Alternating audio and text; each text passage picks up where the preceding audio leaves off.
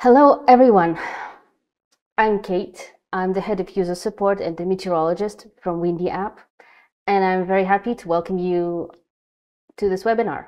I decided to divide all the tools to track severe weather into 3 categories. We're moving on to the low effort tools. So first of all is wind alerts.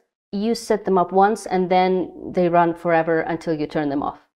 So you have to set up the wind speed, the wind direction, and the preferred time window for the wind you are expecting, and then you'll get a push notification saying this date, this time, this wind is coming. And one tip from me is before you set up an alert for a certain spot, I encourage you to look at the mini map because it shows you what the spot is like, what's the orientation of the coast. Basically help you choose which wind directions actually work for you, because you don't want to be notified anytime there's wind of a certain strength. You might want to be notified, for example, if there's only onshore winds, like in this example. Then the weather widgets, I probably don't need to explain them to you. You just set them up for any number of spots and then they update automatically so you know the most recent forecast. And when you start seeing red and yellow wind speeds in this windy bar, then you know it's time to check the full forecast. You just click on the widget and then it will open the app for that spot and the detailed forecast for it. The same goes for iOS, but they also have lock screen widgets, and you wouldn't even need to unlock your phone to see the most recent data, which I think is kind of cool. We support the Apple Watch and we have a widget also. This is a video that my colleague created with his Apple Watch, showing you around, basically. You can change the time step from 1 hour to 3 hours. You can choose the model.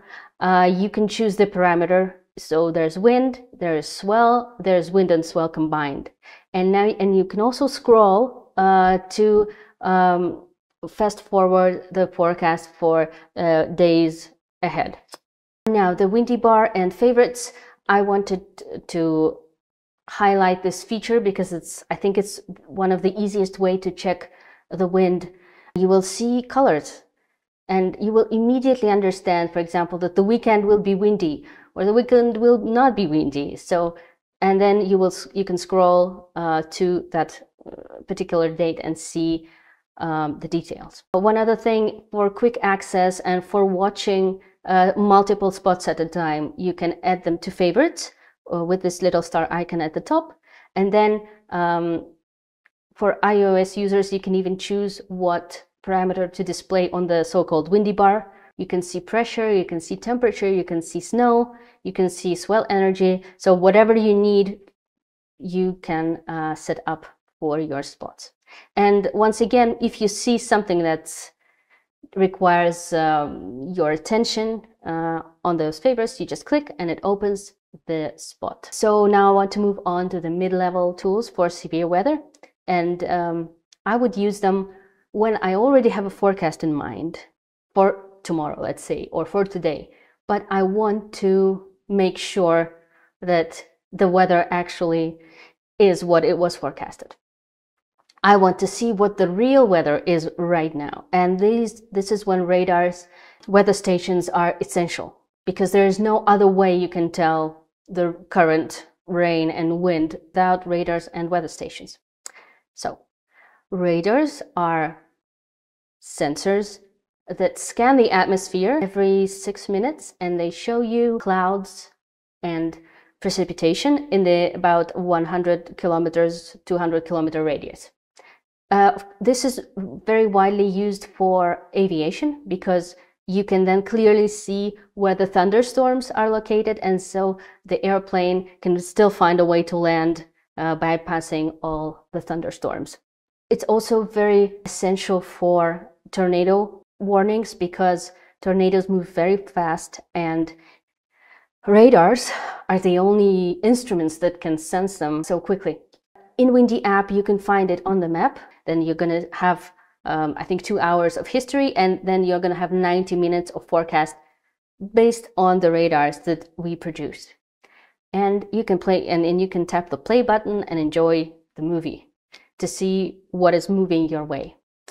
It's already operational on iOS and it's coming soon on Android. On radar layers, you can see patterns. And when you see a pattern, you know that, for example, it's a thunderstorm, or it's a cold front, or it's a warm front. And from like other parts of meteorology, you know that strong winds, or sometimes gusts, or even squalls accompany thunderstorms, cold fronts, and warm fronts. So when you see, you cannot see wind because it's transparent, but you can see clouds, and they form a pattern, and then you know what to expect. So for thunderstorms, significant wind, squalls, and gusts at the bottom of the cloud. Then for a cold front, it's usually a long, thin line of precipitation, and it's quite often thunderstorms. So it's also quite very strong wind, gusts, and of course the rain, but we're talking about wind now. And when you see a cold front moving, you have to know that the wind direction changes also. So before the front, it's like this, and then it's like this. So wind direction change is also happening after the front. Then for the warm front, the wind will not be as crazy as for the cold front, but still there is always a wind increase at the front, and it's usually many hours of drizzle or rain. This is how you know that a warm front is coming. So that's how it is also pictured on the radar image. Okay, weather stations. I really like this source of information as well because it's the single most accurate real-time wind source of information. In Windy.app, we have more than 30,000 weather stations that report to us daily, and then they report at least once an hour, sometimes more frequently. And in the app, you can check up to 24 hours of history. And I would encourage you to find your nearest weather station or near the spot you are looking at. And we have four ways you can do that. From the main page, there's the nearest weather station tab. Then you can add a weather station to favorites, the same way you can do with the spot. You can find the windmill icon on the map, and then at the bottom of each spot's forecast, there will be 3 weather stations nearby. Why I think it's so important to look at them? Because you can see what is the trend for the wind. Is it rising? Is it dying down? Was the forecast like saying it was supposed to be 15 knots and in reality it's 2 knots? Then you might want to rethink your plan for the day. So instead of tapping on each windmill icon on the map, you can see them all at once. You tap on the windmill icon, and then you're going to see those bubbles. They represent weather stations and most current wind. So what would I do with it? On the morning of me going out, I already have a forecast in my head, but I want to see that it is actually going the way I'm hoping it is going.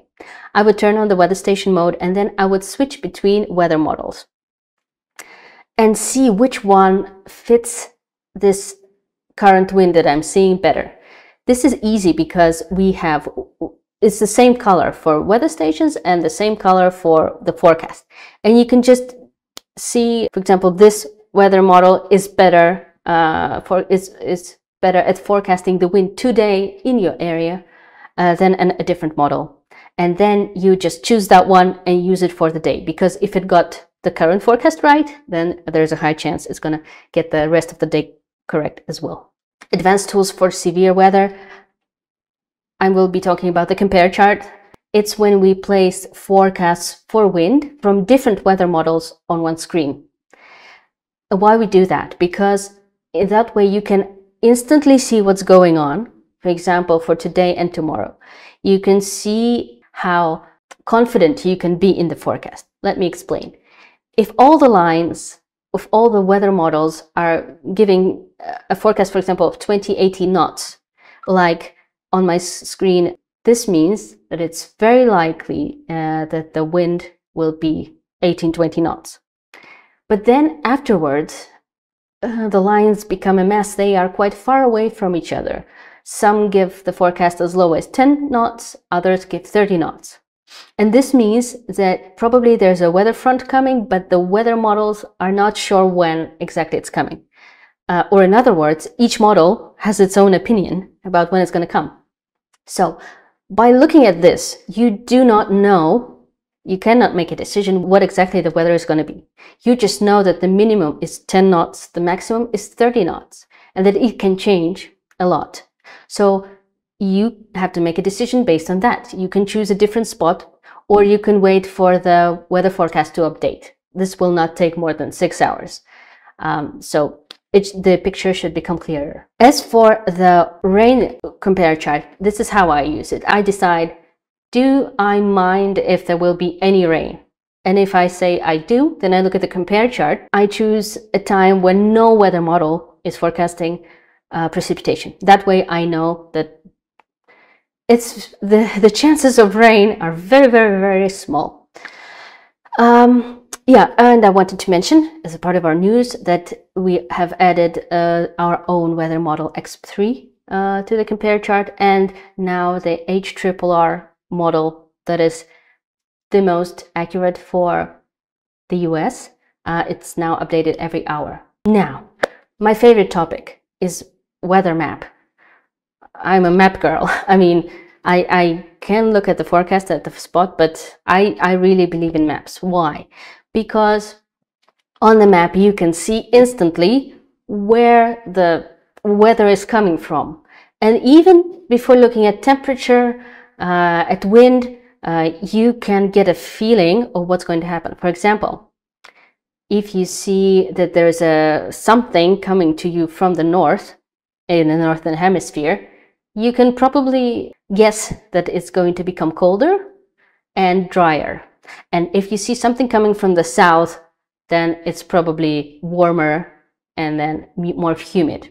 So without looking at any other maps, or any other forecasts, you glance at the wind map and then you know what's going to happen. And also you can see fronts. So why is it important to see a weather front? Because after the weather front, the weather changes a lot. There's always strong wind. It can be colder or hotter. It can be humid or less humid, and there will be rain. So these are the kind of events you want to look out for. A tip I have for you is about accumulated precipitation.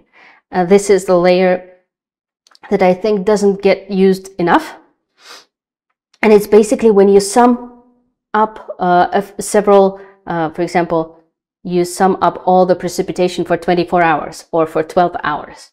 Why is it important? Because when you're looking at the precipitation forecast, it's kind of hard to do the accumulation of precipitation in your head and know how much it's going to fall on your exact place. And it could be important because a lot of rain in one place can mean flooding, or it can mean a good thing. If you're looking for snow, it could mean that you will have some significant snow cover.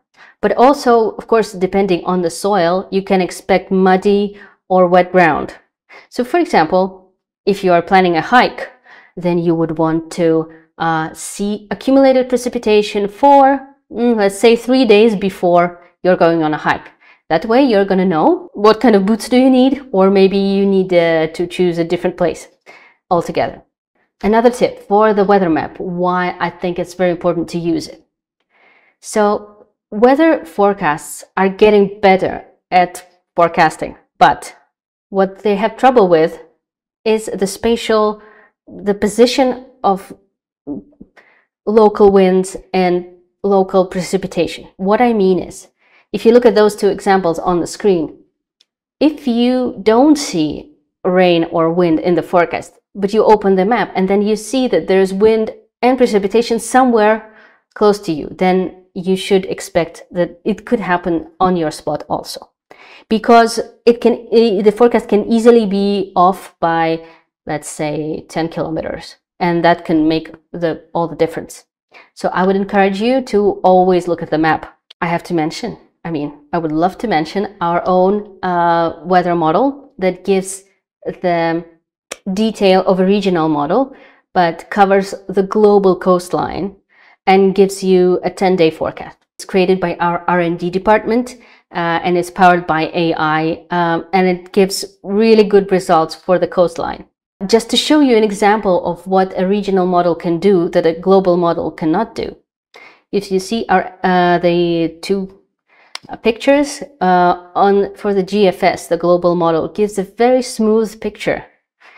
But then X3 can see how the wind is affected by the terrain, and you can see the shadows, the wind shadows downstream from islands and peninsulas, and then you can see some extra wind on a terrain on the island. For example, you're planning, you want to go from island to island, then X3 will be a great tool because it can literally show you the difference between wind conditions between the two islands or the two sides of the island. And you would know that, for example, tonight here will be a safe harbor and here will not be a safe harbor. So I would really encourage you to check it out.